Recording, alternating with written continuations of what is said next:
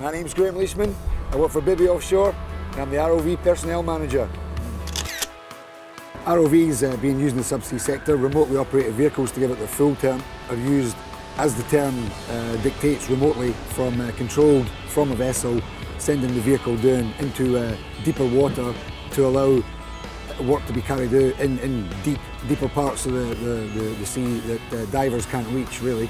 Basically like a little robot that can go under the water, operated from the surface via a cable and various other electronics and hydraulics. My job as a ROV Personnel Resource Manager is to select the appropriate people, the proper people for the crews offshore on the vessels, recruiting personnel as well to come into the industry, getting the correct candidates, the appropriate qualifications and experience. But to be an ROV pilot technician, the basic qualifications are either electronics, electrical background or mechanical hydraulics background is the ideal personnel that we look for.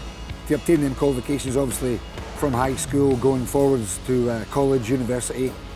Personally, my own route into the industry was via the military. I was in the Air Force previously as an aircraft electrical engineer. The main skill involved in remotely operated vehicle operations is the ability to be spatially aware. As you're working from two-dimensional views in the control van or the control cabin on the vessel, you can't actually see what's around you in a 360-degree aspect. Although you have cameras to the rear to check out what's going on behind you, the main cameras are forward-looking at the time, or most of the time, although they can be swung left, right, up and down. But all in all, the bigger picture has to be gained in the operator's head, really. Usually the guys work in teams of 3 for a 12-hour shift. This would be doubled up to 6 guys on a 24 operation. You'll have a supervisor in charge of both shifts, and the other 2 guys will be either senior technicians or senior pilot technicians. Like I say, working a 12-hour day, usually 6 in the morning to 6 at night, depending on the work scopes, will determine what your day is going to be like.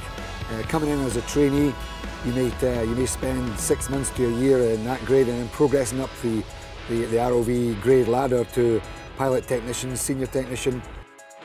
Okay, working in the subsea sector, particularly as an ROV pilot technician offshore, the salary and benefits packages are very attractive. You're looking for an experienced ROV pilot, probably a salary range of £40,000 to £50,000 per year.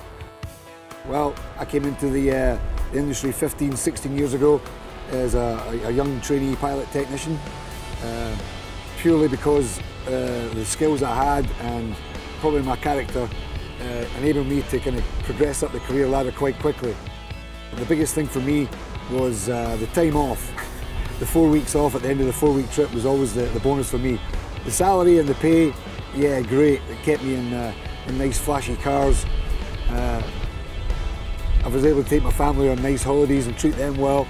But at the end of the day, the guys I was working with, the people I've had the good fortune to work with in the past, fantastic.